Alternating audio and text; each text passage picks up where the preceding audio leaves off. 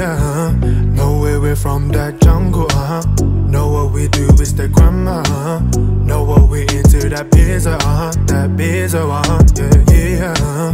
Know where we're from, that jungle, know what we do is the grammar, know what we into, that pizza, yeah.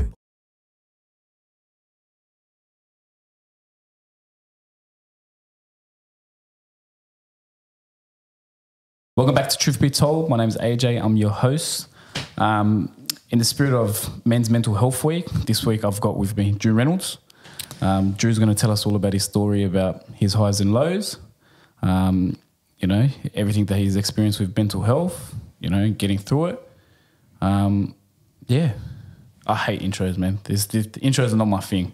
Nah, fuck, I cannot stand them. I cannot fucking, they do my head in. So tell me, Drew, man, welcome, firstly. Thanks for having me on the show, bro. Man, it's been, ever since you supported me with everything that was going on in Brunette Barbie and you have my back, fuck, I had to get you on. Especially, I don't think we planned it, but man, it falling on Men's Mental Health Week. Yeah, it's sort of aligned with, you know, the right week to get on here, so it was good, man. Perfect timing. Right, so let's get started. Take me back to the beginning, man. Take me from when you were a kid, where you grew up, how you grew up, you know. And yeah, so I grew up on the streets of Belmore. You know, it's pretty rough back then in the area. You know, I was with my mum and dad, and my brother Josh. My parents separated when I was a young guy. I took that, you know, took it very hard. You know, I seen a lot of stuff as a young kid that, you know, someone my age maybe should not have seen. But, you know, we move on. You know, my mum, she was a big rock in my brothers and my life. You know, she bent over back for us. You know, she worked big hours just to, you know, put us through good schools and made sure we had everything, you know what I mean? You know, my dad was there. I only sort of had an arm's length relationship with him at the moment, but, you know, he had his issues growing up as a young fella. But, yeah, I had a good upbringing, but, yeah, a lot of things, bro, that sort of spiraled after that stuff, you know. Where'd you go to school? So as a young fella, I went to Clempton Park Public School. So it's in like the Clempton Park Earl area. I was a very, very troubled kid growing up, you know, always in trouble, detentions. Even started before that, bro. You know, my mum, every time she come to daycare, there was a new story, you know, what Drew did today, oh, he punched the kid or threw sand at him. Or, definitely would have wanted to hang out with you in nah, I was cooked, bro. I was cooked. But yeah, then high school, my brother went to Cogamaris. Mate, what a school. Hey, shout out Cogamaris.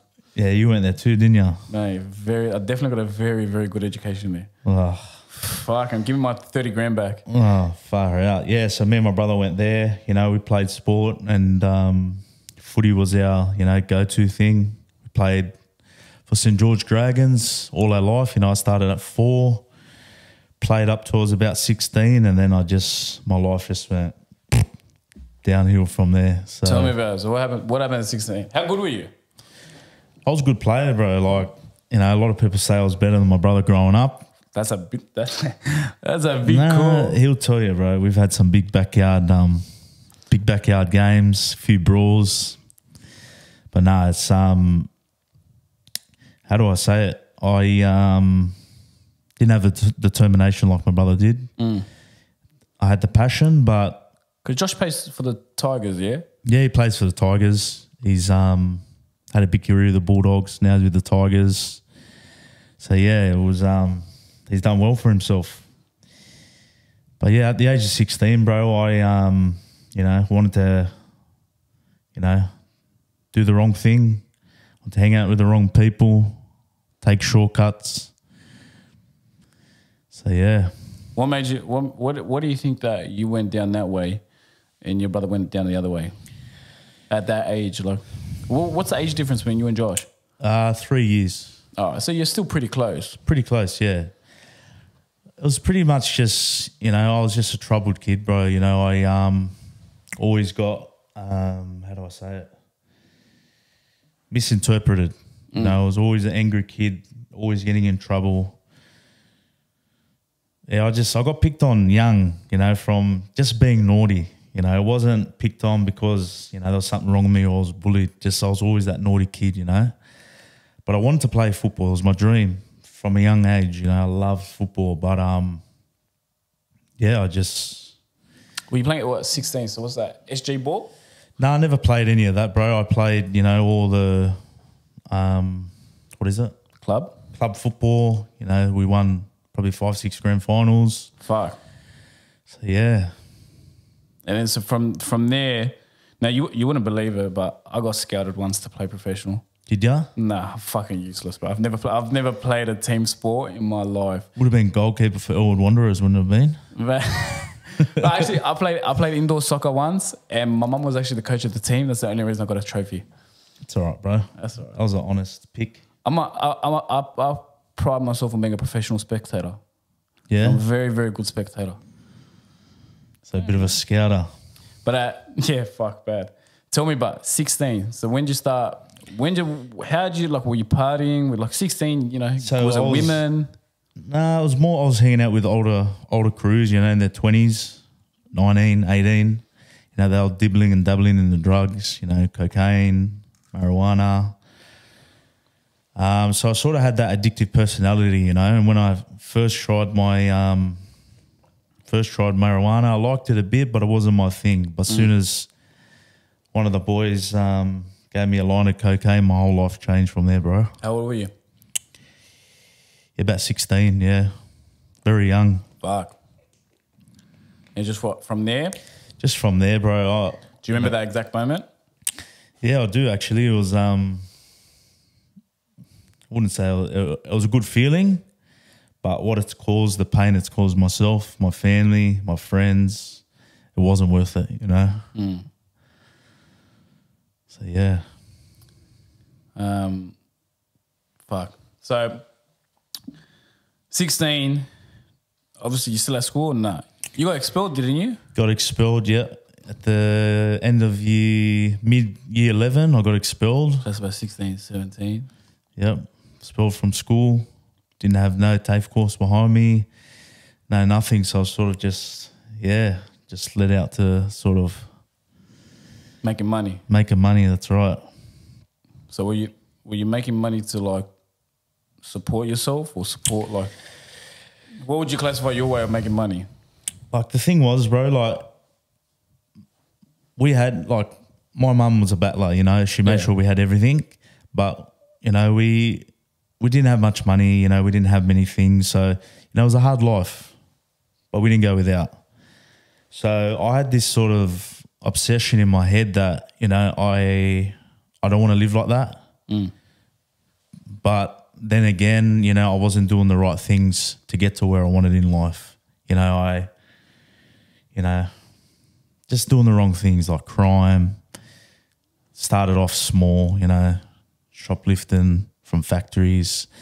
Then it got into the bigger things like drugs, dealing drugs. Then it got over to like, you know, collecting debts, violence. You know, I was in trouble at the age of 17, had a very bad charge with, had a house party and had a fight out the front. The guy got really badly injured and, you know, that turned my life around. That's where it started from there. Just, yeah, big dramas, you know.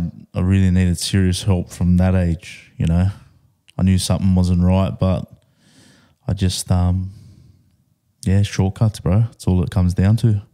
And like, how old were you when like, so that was so you copped your first case at 16, 17? 17, yeah. Wow. What was that feeling like? Was there a lot of pressure on you guys? Like, what was that feeling like for you? It was hard, bro, because, you know, I've never been in that environment, you know. I got arrested by police. Me and my mum had to go down to Bankstown Police Station. You know, I was interrogated there. You know, my mum didn't know what was going on. And, you know, it was pretty tough, bro, you know. Did you stay overnight? Nah, It's fucking scary. They let me go after 4 hours, so I was pretty lucky. But I was a young guy. I had no idea about all this stuff, you know. But the ego, the big word, the ego, it's a big bad word, that one. But I got through, you know. I had to, what did I get? I they were bad charges, but ended up getting Section 10? 300. I pled guilty, and then I think I got 300 hours community service. So what do they make you do for community service? Community service, bro, crazy. You see a lot of stuff on there too. You know, you got a lot of the older blokes doing it with you, but it's just more giving back to the community. You know, like cleaning graffiti off walls. You know, doing a bit of maintenance around parks, and it's just giving back. Really, basically, you know, a little council worker. What is it, 4 or 5 hours a day? Or I used to do it on a Saturday because I had sort of school, but it'd be an 8-hour day, bro. fucking hell. So for 8 hours, 300 hours. My math's disgusting. So that's about a whole year. Yeah, year and a half. Yeah, nearly 2 years to complete it. Fucking hell. And you weren't like, okay, nah, fuck this. I don't want to do this again. You can't, bro. It's the law. What are you gonna do? Can't pull a sickie. No, I'm saying all the like, time. as in, like, you didn't think like, okay, you know, the punishment. You're like, oh fuck, I'm not gonna fuck around again. I did, bro, but you know, not gonna lie, I met a few guys during community service that gave me some more brighter ideas. I was literally about to say, they reckon there's two ways to go into jail, like going to jail or going to community service, anything like that. There's one where you come out and you come out reformed and a good prisoner, and then there's another one where you come out a better prisoner, because it's like a training ground. That's true, bro, but more towards the addiction side. I had an addiction. You know, a cocaine addiction. You know, I was never proud of it. How often would you do it? I was doing it weekly, bro, you know, daily sometimes, but it was all to suppress my feelings, what I've been through. You know, I couldn't cope well. I had a lot of head noise, you know, so it was to suppress that. But, you know, it's not a path you want to go down. You know, I've got a lot of mates, a lot of family struggling with addiction at the moment. You know, it's a horrible thing. You know, I went through it. It took me a lot of guts and courage to admit that I needed help. You know, I just kept putting it off. But, you know, there's no life in it, AJ. You know, you get nothing good out of it. You know, you cause pain for your family, you cause pain for yourself, you get health issues, you get yourself in trouble. You might even, you know, lead yourself behind bars. But it's just a horrible, horrible disease, bro. All addiction, not just drugs. Yeah, every addiction. You know, I had a gambling problem as well. You know, I gambled a lot. But yeah, just it's very sad, bro. There's a lot of people suffering at the moment. You know, they lose everything. You know, from you know, something that they can't control. What do you like? I get it. Like I can understand. As funny as it is, I've got an addictive personality. Yeah, like, I get really, but because I've acknowledged that, I stay away from things that sort of, because it's in the bloodline. It's in the bloodline. So my grandfather has got it. It's like, for me, it's like I know I've got it, but I mellow out. I don't like. I know what I got to do and not do, and also if like I'm straying. But what would you like? So for example, like you said, you knew you had things wrong with you, demons and stuff. Like, what would you tell yourself when you're partying, when you're like? Because look, bro, it was more of a thing to escape reality. Don't get me wrong, I liked it, but towards the end, I didn't like it, bro. You know, I was just doing it to cope with life. Do you think it became a habit? Of course it did. You know, you didn't know any better. I was an addict. I didn't know any better. You know, it was very sad. You know, I just lost the will to live, bro. Ever have suicidal thoughts? I did, bro. For a long, long time, I had that bad a head noise. So, as I was trying to suppress my feelings with drugs prior, you know, just kept digging the hole bigger and bigger. You know, the problem, me using wasn't going to make those bigger problems go away. So I was just digging my grave. And I did, bro. I had big mental health issues. Was this before or after jail? So this was after jail, bro. I sort of had a lot of remorse about stuff I've done to people. Remorse for what I've put my family through. You know, it was on in the papers, front page of the papers. It was on the news. And my mother didn't raise me like that, AJ, like she's like a straighty 180, I don't even think she doesn't hardly drink. I don't even think she tried a cigarette or even got a speeding ticket. So it was hard to see her go through that, it was very hard. Fucking hell. Oh no, like yeah. How old were you when you went in? 21. Oh, you went in at 21? Yeah, I was young, bro. Wow. Very young. But I was dealing drugs, living the high life, party life, gambling, hotels, escorts, traveling. Because you're up late hours as well. Yeah, well, that's the thing, bro. You don't live a normal life when you're doing that sort of stuff. Like, you think not having any sleep, constantly looking over your shoulder, worrying about tomorrow, worrying about yesterday. Like, it's just unhealthy, bro. You know what I mean? But yeah, I got caught with a couple of mates doing the wrong thing. We had a bit of a syndicate going. And coppers were watching us for nearly 12 months. So my whole world went down when I got pinched. You told me about that story. How you were in, where were you? Yeah, I was so... And your brother, did your brother find you or no? No, what happened was it panned out. I was in the entrance fishing with a few of my mates and I got a private phone call saying, this is Detective so-and-so, there's a warrant out for your arrest. I thought it was one of the boys, playing a bit of a prank on me, and I said, fuck off, and I hung up the phone. I come back to Sydney the next day and, at my local cafe in Belmore, and I'm sitting at a table with a few friends of mine, 2 girls and one of the boys, I think. Not going to mention names, but something didn't seem right that day. Like, I was just looking around and it's like a very dark, gloomy day, and, it just didn't seem right. I was looking at, there was suspicious cars and I don't know, it didn't look right. Anyway, so I've sort of got up, tried to, sort of go through the kitchen, gone at the back lane of Belmore, and then 3 cars have just hit me. They've said, get on the ground, so forth, how you get arrested. And then what was really sad, I have a lot of, guilt and shame. My brother's team was walking down for lunch and they all see me on the ground, with detectives and all that.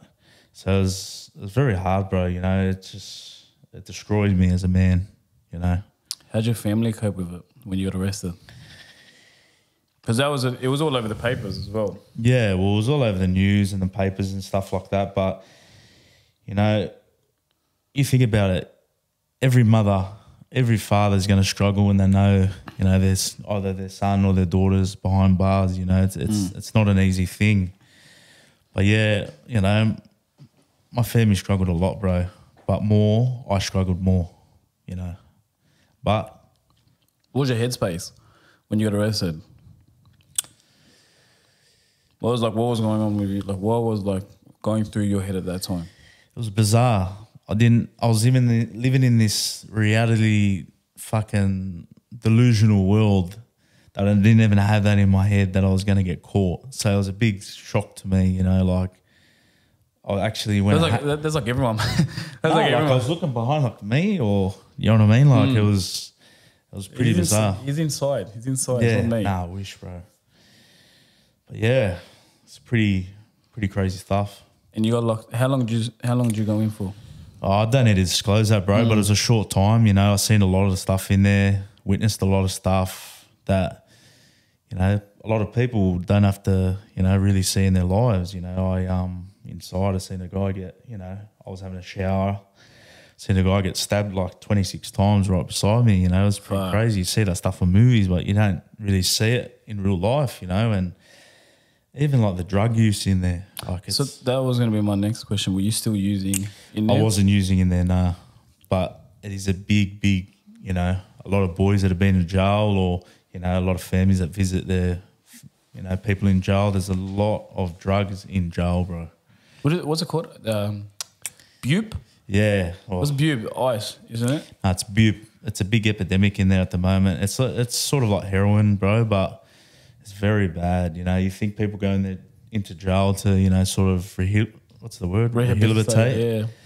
But they just get worse in there, bro. You know, it's shocking. It's a lot of corruption going on in there. Any crazy stories? Any crazy lessons? What did you learn while you were in there? Were you like, did you have any revelations? Did you have like, I had a friend who was in there. He was telling me he read this book, The 48 Laws of Power. He reckons he read it like 6 times. Listen, I've done a lot of thinking in there. You know, like, is this really for me? It wasn't. I'll tell you straight. I hated jail. Didn't like it. Wasn't for me. Another thing was, you always think about your court case, what you're going to say, what's happening, what evidence, blah, blah, blah. But another thing, you have a lot of downtime to think about, what way do you want to take in life? You know, do you want to take that way or that way? Or do you want to be in 4 wars like we are now? I didn't want that, you know. It's putrid. Jail isn't a good place for anyone. You know, it doesn't make you tough to go to jail. Doesn't make you bigger, better than someone because you've been in jail. I'm embarrassed that I went there. You know, it doesn't make you, you know, some big head honcho because you've been in jail. You know, if anything, you got caught, so you're a dope. That's what freaks me out.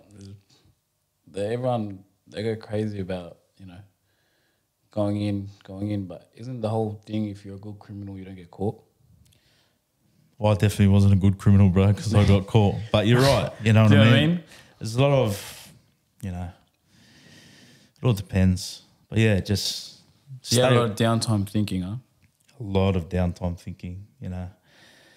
The old, I think it was lock-in on Tuesdays. You know, you'd get locked in your cell at 3 in the afternoon and you wouldn't get out to Thursday, 8 o'clock in the morning. Were you in a cell by yourself or did you have a cellie? No, I had a few cellies, a few crazy ones, a few dramas with some of them, but I was in a 1-out for a long time at Silverwater, but, you know.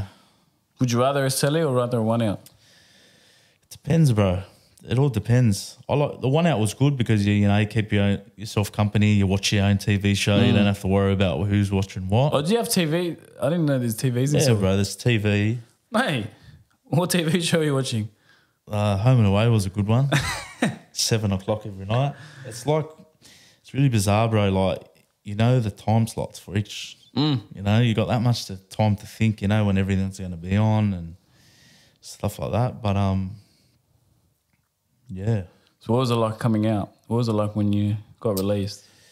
Were you like, it's going to change now, this is different? Because you said earlier that your mental health got worse. It got worse when I was in there, yeah. So a lot of the stuff I seen, bro, and, you know, like I said, a lot of the remorse, it didn't play good in my head. You know, I had a lot of head noise, bro, so much head noise. It wasn't funny. What's head like? I know what head noise is, but like, explain what you mean by head noise. So my definition of head noise would be, you know, it's mental health, but, you know, I wasn't hearing voices, but it was just a very, very dark, shady place where nothing in my head was good. Nothing was positive. You know, I was getting thoughts of, you know, how I should kill myself, what I should do, how should I tell my parents this? Just so much chaos going up there. It's hard to get out, bro, you know. Very, very hard to get out. Do you feel as well, because you stopped as well, your body, did you ever have like a chemical reaction to stopping all the drugs while you're in there? Because like going cold turkey, I know that's the issue for a lot of people. Do you reckon that played a bit on it as well? Would have played a big role, bro. You know, I did have withdrawals when I was in there, I'm not going to lie. But it was more, I had to deal with reality. Yeah. You know, the problems that everyday people deal with. Without suppressing it with something. And that was the biggest, hardest thing in my life, bro. Very, very hard. You know, I struggled big time. Very, very tough. Hey, man, but you got through it. That's why bro. You're here, because if you didn't get through it, you wouldn't be here. If you didn't get through it, you know, someone can look at this and be like, fuck, you know, they could be going through it. They could be on their way to a bender right now and they're like, oh, quickly check in. Like, nah, that's not the way to go. No, that's right, bro. You know, like I said earlier, there's a lot of my friends and family that are going through it. It's a big ego thing, especially in my area. You know, a lot of the boys, they don't want to ask for help. You know, they think it's a sign of weakness to ask for help. It's not. It's a sign of strength. If you want my opinion, like personally, I've been to a psychologist. I've been to all that. So have I, bro. I've been to all of them. Rehabs, private ones. I've been to Concord for a night. I've been a psychologist. I've been a psychiatrist, you know. Like, I've had a lot of mental health help. But like I said, drugs aren't good. You know, there's a lot of people that are stereotyped and, how do I say it? What's the word? Influenced into it at a young age. Yeah. They feel if they don't use with these people, then they're going to be looked different. If they don't do this, you know, they're not going to have friends. Drugs aren't good, bro. You know, I've nearly overdosed twice in my life due to drugs. You know, it's just a horrible. It's just a horrible vicious cycle. You know, some people, they can have a bit of a dabble, but then go to work on a Monday. I couldn't do that, bro. I went for that 3-day, 4-day, that week. You know, I had to admit defeat that I had an addiction, and I had the willpower that I wanted to get through it because I didn't want to put myself through it anymore. I've had enough. What took you to what do you reckon took you to that? Like when you admitted yourself, like when was that moment where you're like, nah, no more. That's it. Well, come to a time and place, AJ, that I started to use on my own. And that's when you know. That's when you know. And I wasn't liking it. I wasn't enjoying it. I was just doing it for the sake of it. So I knew, you know, this is problems. You know, I've got big problems.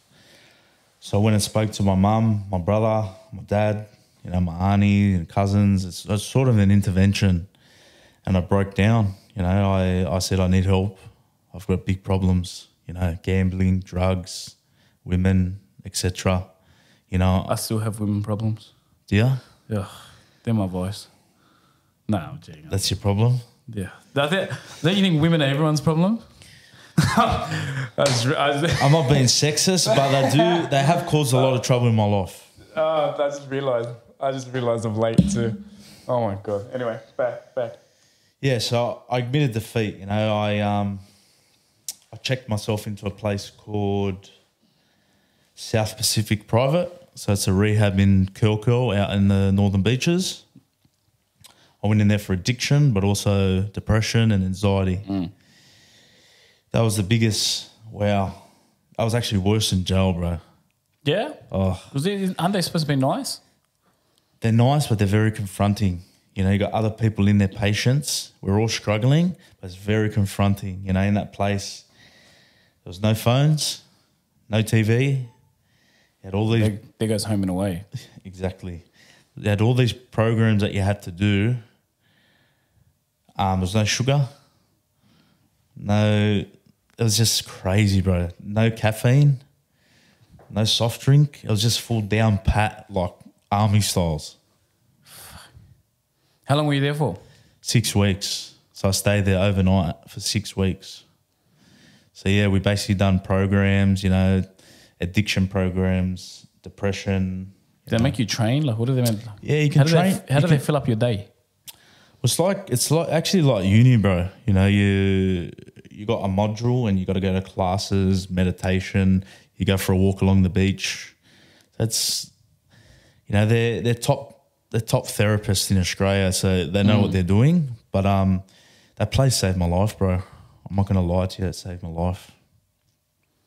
Was it a particular experience in there where you're like a groundbreaking thing? So with me, bro, with these like psychologists and all these type of people, I find it hard to connect with them if they haven't been through a similar situation. You know, you can go to uni for 10 years or whatever they go through, but if they haven't been through addiction or PTSD or anxiety or depression, how can you sort of relate to them? But there was this guy in there, his name was Luke. He was a top guy. You know, he went through gangs, he went through addiction. He was, you know, adopted young, all that type of stuff. So I really, really adapted with him. You were telling me something when we had breakfast the other day. He said something to you that resonated with you. Was it Luke? Yeah, Luke. Yeah, what did he say? So this is the thing that always sticks in my head. It's never left me. He said to me, Drew, I've spoken to your parents. You've written I've looked at all your files, all your reports. He goes, you know how you're living? There's only 3 ways out of this. 1 is institutions. You're in here now. 2 is jail.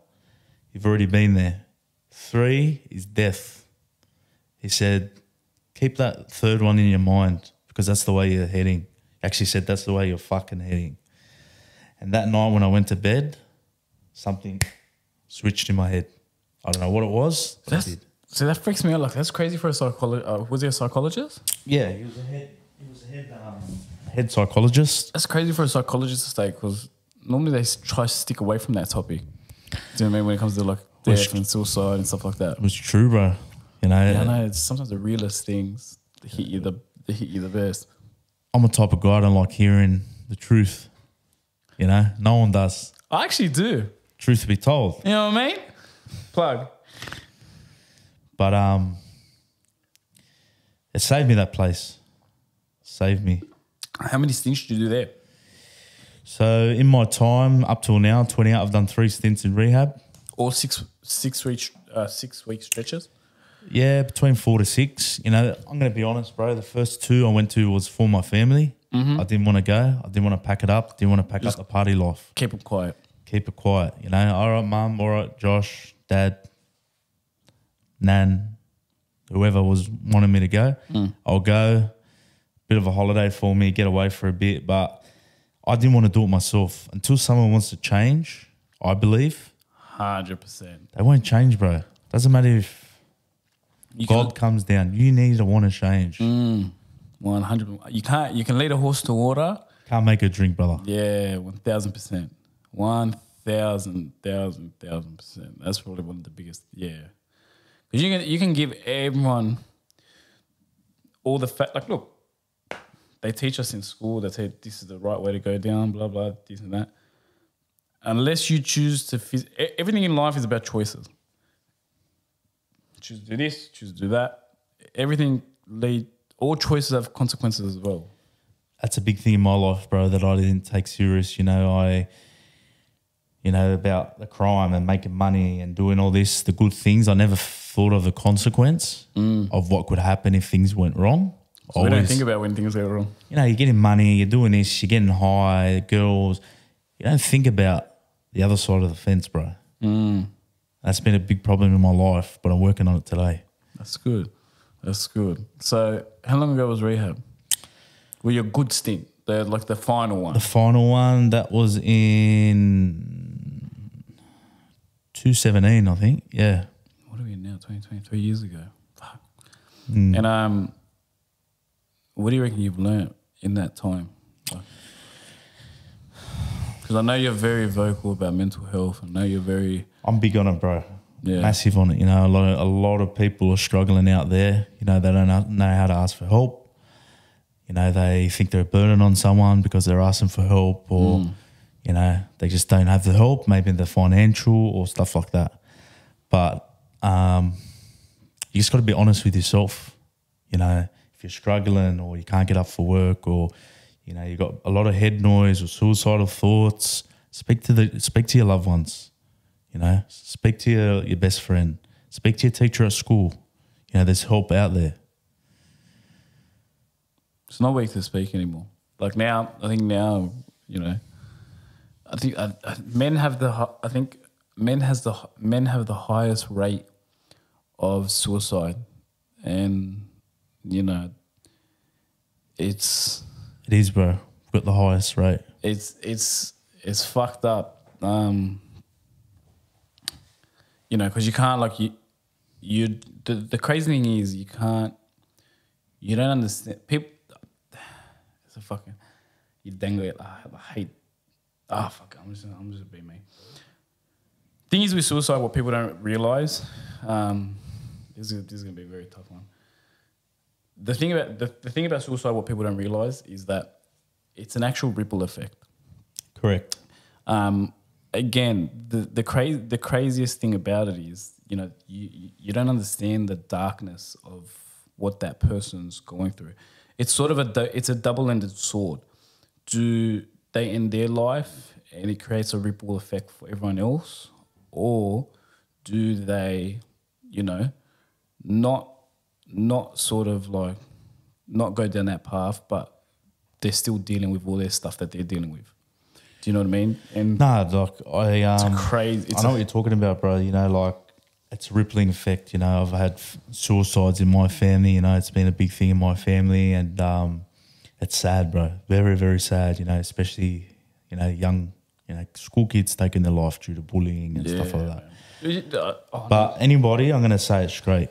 Anybody that calls someone a coward because they take their life is wrong. You're not a coward because you don't know what that person. You don't know what that person's going through. Look, it's against my religion to do that, to take your own life. But then again, you don't know what that person's going through. Look, religion aside. At the end of the day, I think that the power of the human spirit is phenomenal. Like it is phenomenal. There has been people that have overcome odds that a lot of people who, didn't think they could have, if that makes sense. Like a lot of people have overcome odds that to the average person are like, what the fuck? No. Suicide is not the way to go, because at the end of the day, I feel like my biggest thing is that, like, your story, like by you becoming a survivor, your story can save another 5 people. So you're actually reversing the ripple effect. Correct. Like I said again, I was in that spot in my life for a long period of time. I didn't want to be here. Every day was a struggle, bro. I opened my eyes. I didn't want to be here. I used to cry myself to sleep. It was a very, very dark place, bro. I couldn't get out. Didn't know how to get out. But me being in my room, sleeping all day, taking drugs wasn't the answer, People don't realise you actually have to take action. You have to. Because I know, like, I got diagnosed with depression. Yeah. I still suffer it today, bro. I got diagnosed with it. But my one thing was, I would argue constantly with my old lady, and I'd be like, I'm not taking pills. That's me personally. Look, a lot of people are against taking medication. Because my view, I think I'm very into the, I got the sage, I got all that. Like, I'm very into the holy. Like, I believe in the power of the mind. Like, the mind is the most powerful thing. So, like, my thing is, like, if I don't need a chemical thing to sort of get me over it. But I understand that some people do need to take that. I respect them that they have to do that. Yeah, of course, bro. Like, I take medication. Am I going to take it forever? I don't think so. But how do I say it? There's people that will take medication and there's people that won't. But, I'm not on big doses. I used to be. But I try and do the things like, I go and play tennis with my mate, gym, get out, meditation. Do you meditate? Yeah, I love meditation, bro. Yeah, I've meditated too. Yeah? But I can't do I'm very fussy. Like, I'm very fidgety. What app do you use? Calm? Nah, I don't use that. I go on the high frequency. I go on this thing. I go on YouTube and look up high frequency videos. Yeah. And I just lie down, and I just breathe in and out for about 30 minutes. Well, insane. Someone that suffers anxiety or depression, believe it or not, because you think it's not connected to your brain, but breathing is the most important thing. Oh yeah. When you breathe in through your nose, go straight to your brain. Correct. And if a perfect exercise that I used to do was just concentrate on yourself breathing. And it's like that anxiousness and anxiety sort of went away for a bit, It's a hard thing, bro. It's a very big epidemic in Australia, not only Australia, but the world. And I think they just need to start doing more resources with it, start off at schools, primary schools. Oh, Anyway. if it was up to me, I would change the whole curriculum of schools. Oh. They'd start with meditation. They'd start with, you can't really teach anti-bullying. I don't think you can teach that. You know, people, you're always gonna have that one fuckwit kid. I think it's just a common part of society. I would get them to teach skills that allows people to realize that anyone that tries to put it on another person it's a reflection of them. Correct. I think that's one of the biggest lessons that people learn. I try to teach my brothers as well because I say to my little brothers. Well, I'm not gonna lie, bro. I've probably done some stuff like that at school. Me too, man. I'm not perfect. Me either, bro. But you learn from it. Yeah, that's what I mean. Like, honestly, anyone who I did put it on, or if they feel like I bullied them at school, I apologize. Straight out, and you can message me privately, and I'm more than happy to call you and give you a phone apology. Me too, Drew Reynolds. Anyone that I've bullied or gave a hard time in school, or recently or whenever, my apologies. You're happy to contact me via phone or Instagram. I'm happy to have a chat. 100. Because at the end of the day, look, but again, it's how we grow as men. Not like saying that bullying is weird, but you gotta. You learn, bro. Yeah, you learn, and like we're talking about in the car, the best way to acknowledge shit is just like own it. Just own it. I mean, I had a guy message me the other day. I couldn't stand him in school. Like me and him, we'll put it on each other. I could not stand. I'd bully him, he'd bully me. Anyway, I think he messaged me or I messaged him, but he started a business and I liked it. I'm like, fuck it. You know what? 8 years down the track, do your thing, man. Like, good on you. And then we'll message, and we're like, in that message is like so powerful because we're just pushing each other up. Like, bro, if this was in school, we would not be like this. We would be tearing each other apart. But like, it's not worth it, man. Like, at a young age, you're vulnerable, bro. You look up to the big boys. I agree, but I just think, I don't know. Think about it, right? I've just never been that. I've grew up with older people. I don't know. I don't know. Like, if I 100% believe in a one-on-one, 1,000%. A one-on-one, have a crack.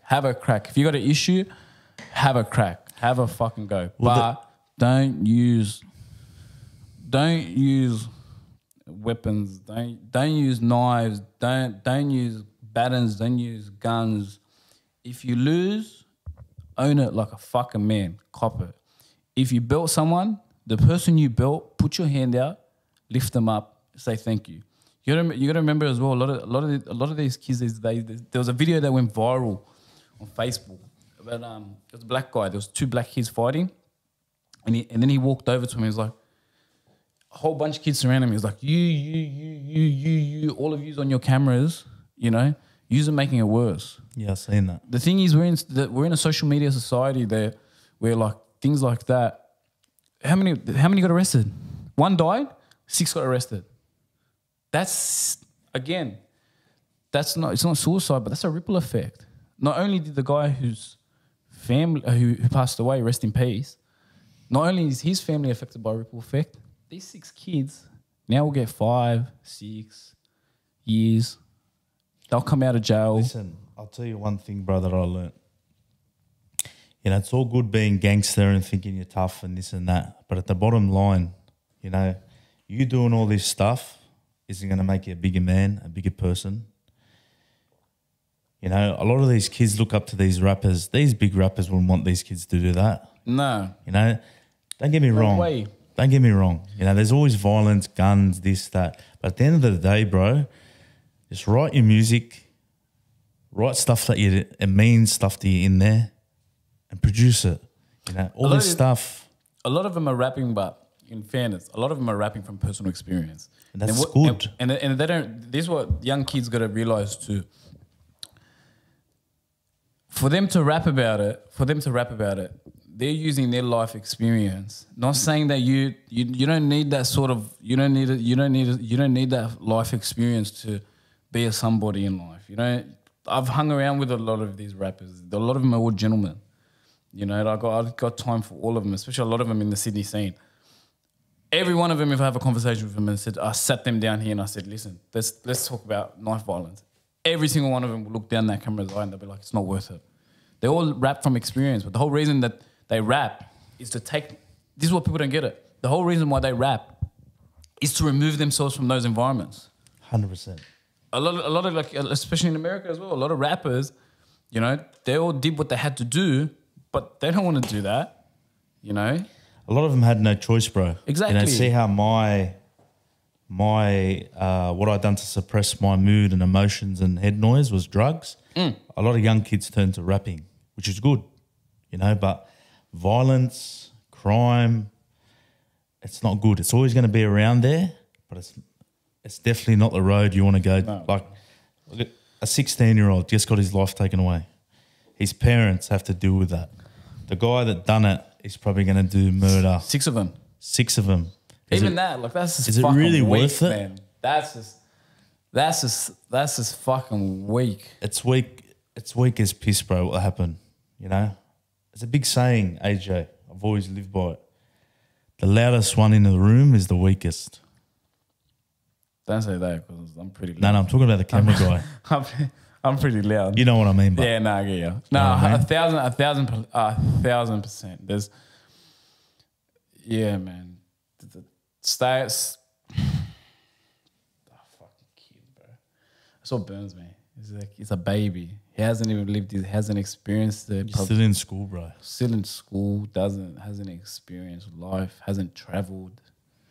Bro, all these kids, man. I told off a kid once. I was in the studio once and he had a knife on him. I'm like, what are you doing, man? It's not gonna.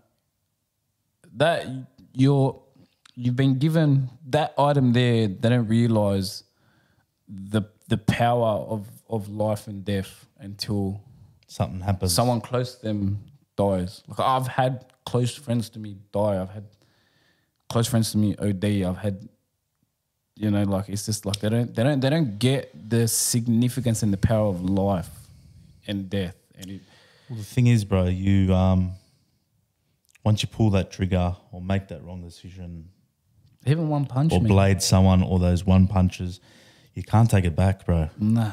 You know, so you know, life's a scare. I tell everyone this: life's very scary. You don't know what's going to happen. You don't know what's around the corner. You know, that kid went to school in the morning, and Yeah. look what's happened. Crazy. That's what I mean. Like that's.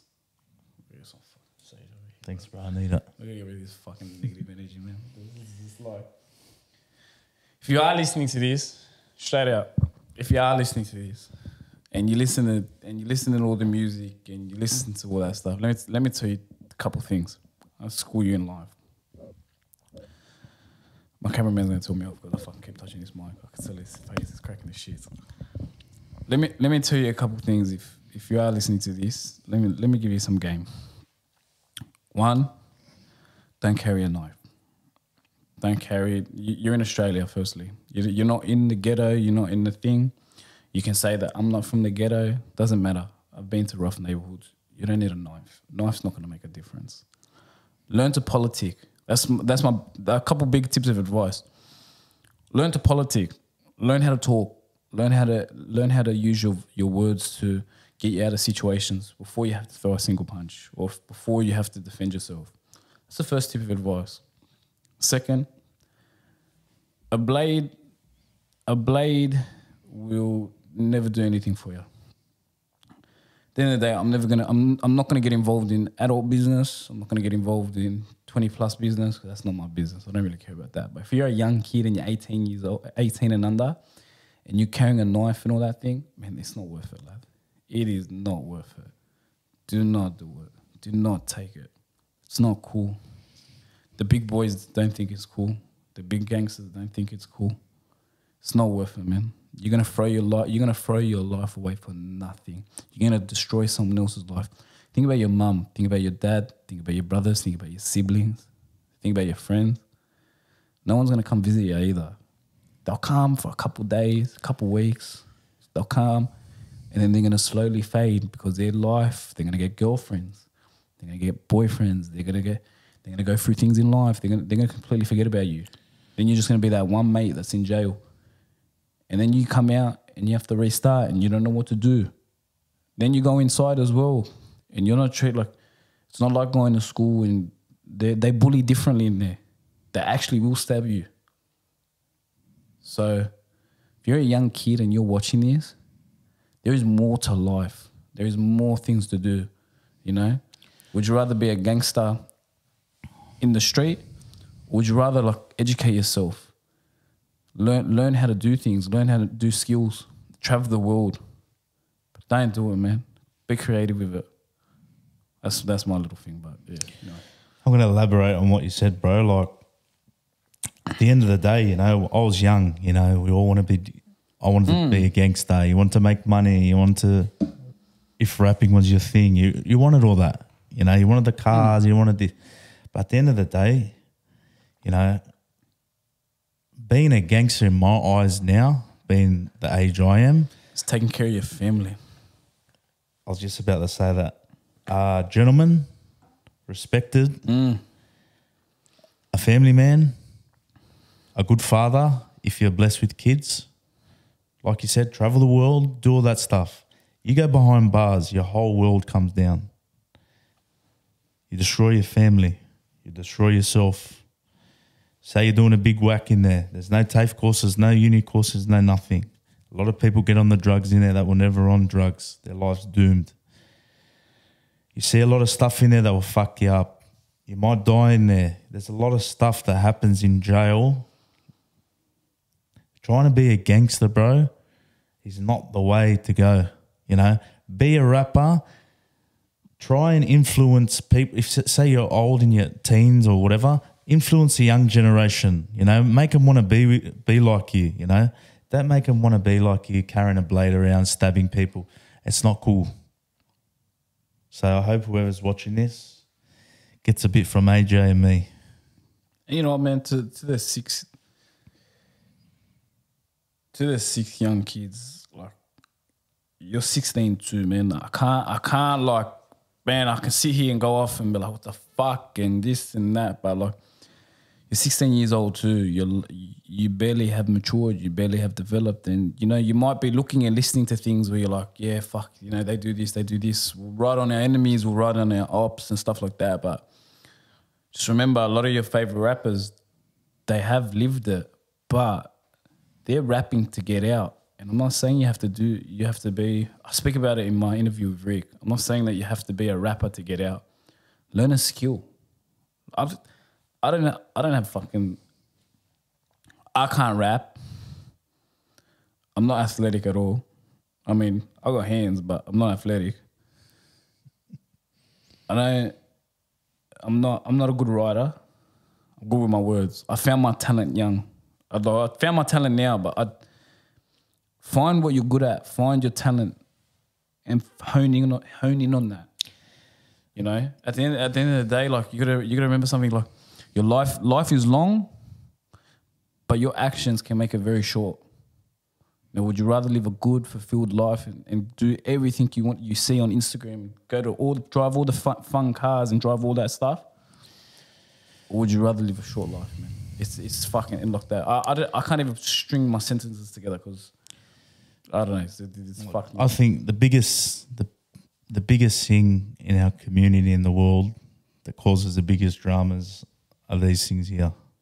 Oh, yeah. These things are fucking poison, bro. Because they want to people record. Like, I've been guilty of it. I've been we all have, bro. We're at a school fight and you want to record it. 100%. You want to be the first one, like, and then Nokia 7210. Yeah. No, I had the boost ones. Ugh. I thought that was cool because I had the boost flip, but like, Flip. yeah, no. Look, my thing I reckon, you know, do something you love doing. Do it for you. Don't do it for anyone else. You know, you don't have to sort of, you know, a lot of my life growing up, I worried about what others thought. But where did it get me? Nowhere, bro. I'm still learning. Do your own thing. Follow your dreams. Yeah. Don't let anyone get in front of that. Whether it's your mum, your dad, your brother, your school teacher, your girlfriend. Follow your dreams. Do what you love doing because you only get one chance, true? Look at that 16-year-old kid. You know, he's dead. He probably had all these dreams, bro. I want to leave this planet knowing that I gave life a good crack. You know? Imagine me and you, we get to 60 years old. You can't go back and change things. No, you can't can regret better nothing either. You don't.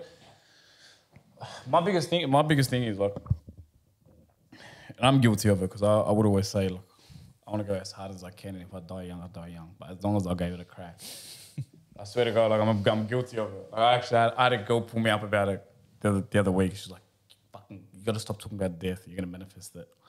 My thing is like,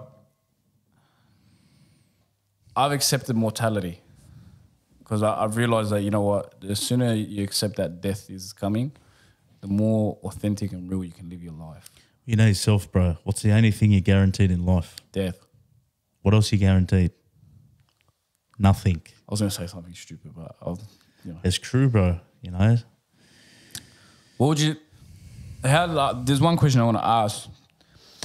How do you do... How do, like, now that you know, you've sorted yourself out, you know, you're on the path and you're doing well, things that pop up with your brother, because you love your brother to death. So I know that because, you know, we've had numerous conversations. But how do you deal with that pressure with the things that pop up in the media with your brother and stuff? Like, look, how are you there to support your family during those times? Listen, bro, I'm going to be honest. You know, I don't sugarcoat things. I've burned a lot of bridges in my past due to my addiction, going to jail, you know, letting my family down. But I am coming on the right path. You know, I'm still learning. Yeah.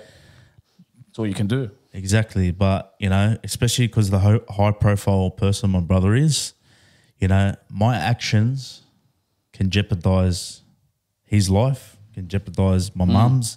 So you got to really think about that type of stuff, you know. It's a ripple again. It's a ripple effect, what we were talking about earlier, you know. Like I could go do something tomorrow. It's in the papers or news degrading my brother because he's my brother or I'm his brother, you know. My brother's a very, like, for people that don't know my brother, he's been through hell. His name's been tarnished. But you know what? He stayed humble from the get-go. He knew he was innocent. And the people that knew him and love him knew he would never do such a thing, you know. It's like, how do I say it? Justice prevailed. That's the word I wanted to use. Oh yeah. You know? If you don't get it in the spotlight, you'll get it karmatically. Correctly. You know, I'm a big, you know, my brother's moving on with his life, playing good footy. But then again, you know, everyone who knows my brother, you know, he's a gentleman, does a lot for charities, he's done a lot for me, bro, growing up, you know, helped me out so much. You know, I'll never be able to repay him for what he's done for me. You know, he's put my mum in a house. You know, like I said, we, you know, paycheck to paycheck growing up. He built her a house, so he set her up. But, you know, he's just a gentleman, bro. But, you know, I guess when you're in that industry, bro, you're always going to be in the spotlight, aren't you? It comes with the territory. Yeah, but it does play a big part of my mental health. You know, it's like, you know, more for him, you know, it's not for me. You know, I don't have fucking paparazzi following me around and that, but... You will after this podcast. You know what I mean? Maybe. Hey, you know what I mean? It's all about, baby. But you know what I mean, bro. Yeah, I get it. I feel sorry more for him, you know. But he's all right. He's a strong man and, you know, that woman tried to bring him down, but he's still standing, brother. But like I said to you in the car, you know, everything prevails. Correct. You know, like you just said, everything prevails. But like I said to you in the car, I think it was a blessing, you know, for him because it shows his true character. You're right. Do you know what I mean? Like, I think everyone in this room has tried to have a woman try to bring him down, especially of late. Actually, I feel like me and your brother should be twins. I mean, I had an incident where a woman tried bringing me down. We're not going to name names on this podcast, but justice always prevails. It does, bro. You know, and you can only handle it like a gentleman. When you handle it like a gentleman, the universe has a weird way of rewarding you. It does. You know, I handed my life over to God. You know, I put my life in God's hands. You know, that's how I live. Every day I live like that. God willing. God willing. You know, whatever God puts in front of me. You know, I'm big on my faith. You know, I lost it a lot through to addiction, crime, going to jail. I lost a lot of faith. But, you know, I'm back in it now. But, yeah, you know, my brother did go through the hard times. You know, it was very, very hard to see as a brother him go through that. But like you said, the truth always comes out, bro. You know, I'm more than happy to get him on if he wants to talk about his side of the truth. you can ask him, bro. Truth be told, mate. I'll give you his number. You can give him I a don't do buzz. big payouts like a current affair or anything. He'll probably want $500,000, I think. $500,000? I'll give him $500,000. How about MEAL, not MIL? Now, don't inbox the other one. She'll probably come on here for free, bro. Nah, bro. I've decided I'm staying away from women who just want drama. It's not my thing, man. It's not my fault. It's not what this podcast is about. We're about positivity on here. That's it.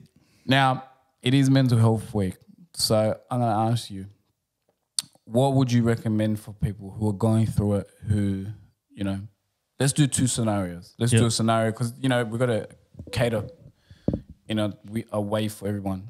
First scenario is, what would be your couple of tips that you would give people who are going through mental health, who don't want to speak to someone? Because you're going to have those ones. Listen, a big thing for me, I see it especially where I live in the area, blokes, our age, younger, older, you need to fuck the ego off.